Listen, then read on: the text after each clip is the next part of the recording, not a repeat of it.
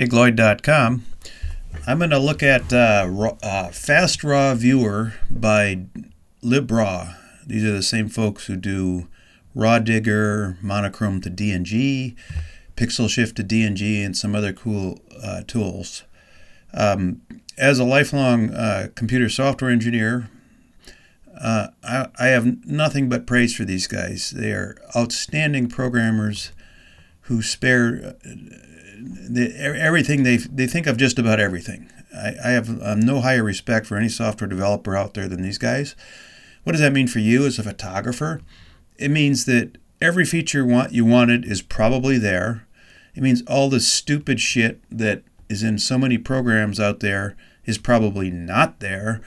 And that if you have a real issue, you're likely to get a fix within weeks, if not within days, because I've asked for that myself. And it's just really impressive. So what does FastRawViewer do? In my previous video, I discussed whether you might want to be a Photoshop user or a Lightroom user. And one of the real bones of contention for me was the whole organizational thing, having to import and export and all that. Which is really at odds with my workflow. What a lot of people really need is just a very fast, efficient way to organize their images, and then they are going to process a few of them in Photoshop. You know, there's plenty of people who don't do that, and Lightroom's better, but in a lot of cases, even if you are a Lightroom user, naming, organizing, and folderizing your images is a very good idea before you let Lightroom mess around with them. You certainly don't want to let Lightroom name and organize your images, or you're in for a disaster of not understanding where they are or what the names mean. So if I want to just point out some things, if we go into the, if I can get preview to show up here, this is a part of the FastRawViewer manual. It's an excellent manual. I'm going to go back to the top here.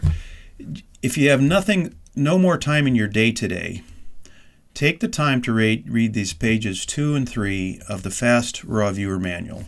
I'm going to hit on just a few points, but I think these pages demonstrate the incredible attention to every aspect of an efficient workflow for professionals or amateurs. They just thought of virtually everything.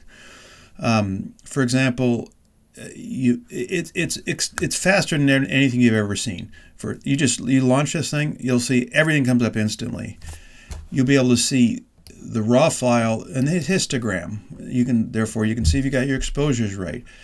It supports just about everything. Display is instant as they claim. You can view JPEGs or RAW, TIFFs, or anything else. And it's smart. You move things around. It moves pairs and related files around. If you get more serious about your photography and want to really nail that exposure and get the most out of your camera, you can see real raw histograms without having to use Raw Digger. This is so useful in understanding whether you're getting the shot you intended to get. You can outline in focus and out of focus, underexposed, overexposed areas, noise levels. You can make adjustments right in FastRawViewer that turn into XMP files. When you got panoramas, you can automatically set things up for those. You can do what is very important to me is moving selected shots into subfolders. So I shoot a panorama or some other grouping. You can't do this with Adobe Camera Raw. They don't offer it. It keeps suggesting it to Adobe, and it's like, why would you want to do that? Why would you want to do that? Use Bridge. No, hell no, I don't want to use Bridge. And they still haven't done it 3 years after I started asking, but FastRawViewer does. If you're into like labeling things, you can have that done too, labels and ratings and so on. There's batch filing. There's 2 and 4 window mode. It'll warn you if you've got a damaged raw file, and Photoshop or ACR doesn't tend to tell you that, and so on. You can even support black and white RAW for cameras converted to black and white. A lot of these things Adobe either does not do at all, or does poorly, or leaves things out, or makes your life a pain in the ass. So I just want to call that out. Read pages 2 and 3 of the FastRawViewer manual, and you'll get a real good sense of what it can do. So next I'm going to just go through some things here, and I was going to point out something a lot of people like a grid. Some people like a film strip view. These guys have thought of everything. So let's get into the program now. So here's grid view. If I type a G, now we're in this film strip view. G for grid, it just toggles. Just about everything in FastRawViewer is a single letter. No command keys, G for grid, and so on. Type some letter. I'm going to type a H. Okay, well, I don't remember them all. I need to master this, but like in view, if I want to see shadows or highlights, I can turn this stuff on and off. So let me pick a file that actually has some shadows or highlights. Well, I don't even know what I'm doing here, but let me do it this way.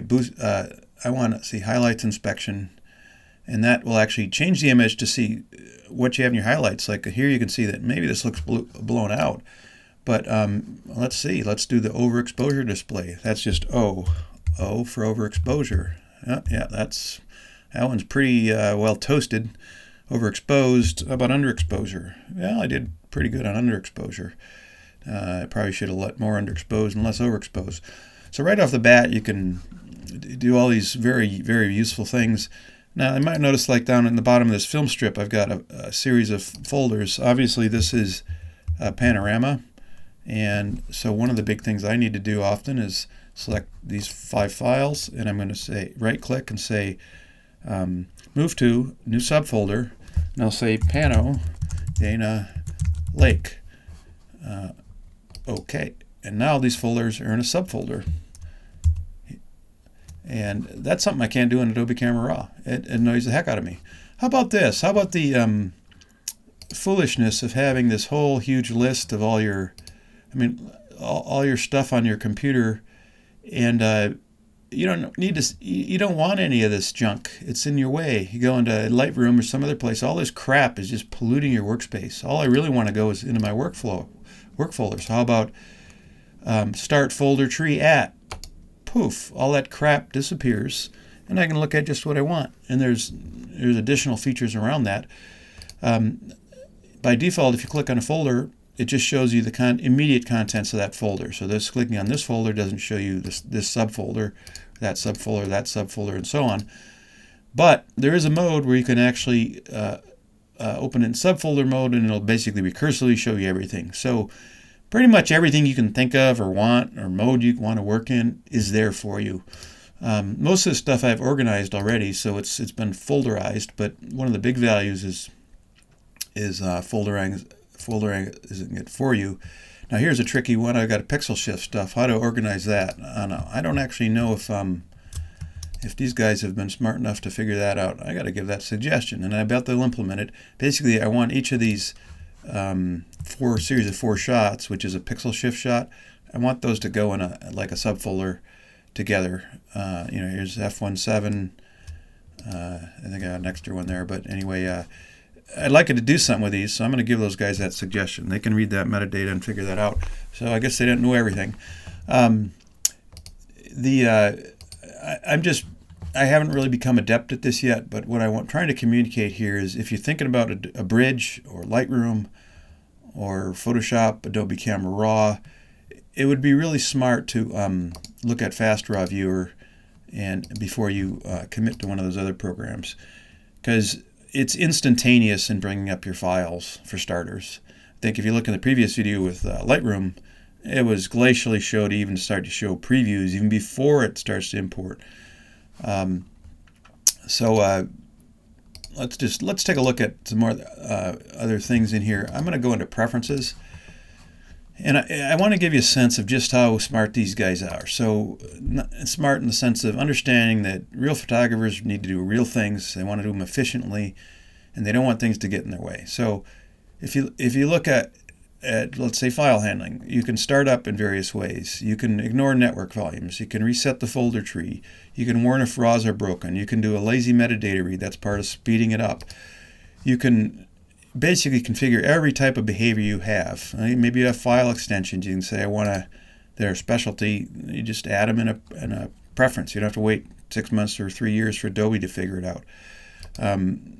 All kinds of things that configure that experience. If you're an XMP user, you can slot all kinds of labels. Your interface, you can hide or show panels. You can control zoom levels, whether you do grid view and how it operates. The image display, you can do auto or manual things to make your life a lot easier in setting things. I am not spending any time on these because the point is that they've almost thought of everything. And if they haven't, I'm sure they'll add it if it's a reasonable request. And it uses the GPU and the CPUs extremely efficiently. It's really impressive. Let's look at the menus. We can switch to a single image mode. You can see here with your film strip, and you type G and you're back. Very, very handy. You can go to full screen. You can put a grid on it. You inspect highlights, shadows, overexposure, underexposure, do various adjustments. All this stuff can go to the metadata. You can copy and paste settings. You can go to multi-window layout. You can hide or show panels, like maybe I don't want to see my folders right now to make more room. You can use a film strip or not. You know, a lot of stuff is things you would have expected in other programs like Bridge or Lightroom. However, they've kind of like filled in all the cracks and missing details and allowed you to turn off all the junk that you didn't want that got in your way. I think if you use it, you'll be really impressed at just how fast. If nothing else, it's incredibly fast. I mean, this thing just comes up so fast. Like when I'm clicking on these folders, you can see there's no delay here, and these have not been pre-cached. Look how fast that is. It's like you already imported into Lightroom and spent the last 8 hours working for these 3,100 megapixel files to render. These guys have already nailed it. There, I double-clicked it. It's instant. I mean, it's just if you're any kind of working photographer who has to organize a lot of images, I mean that speed effect alone, and you master the keyboard, you can learn to work extremely efficiently and make your day shorter and more productive. You know, if you don't like a panel, like I don't need this XMP metadata thing over here, just hide it. Exposure state, stats, histogram, those are things I tend to use. Each one of them has various settings. You can turn it on and off.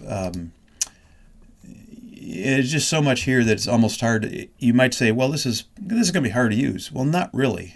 Your proper thought process when working with a well-designed program like this is to say, I want to do X. What would make sense in this context? And I can pretty much guarantee you that if you want to do X, they thought of it and there's a way to do it. And that's really the bottom line, and it's why I'd really recommend that anybody looking to organize their images efficiently should take a really hard look at this program. It's clearly the best thing out there. If you're a Bridge user and you mastered it, maybe you don't want to switch, but you should probably still look at it because I think you'll find it's faster and better. Anyway, that's a really quick, ad hoc, pretty sloppy overview, but I hope it helped you get inspired to look at FastRawViewer. If you go to my website, you can, and you want to read more about some of this stuff, go to digloid.com and just type in FastRawViewer, and it'll give you a page of all the articles that involving software by LibRaw, the folks who make it. You could just search for FastRaw. And for example, this post I did, FastRawViewer, saving me a lot of time organizing my shoots into subfolders, links to these guys, and so on. So have fun.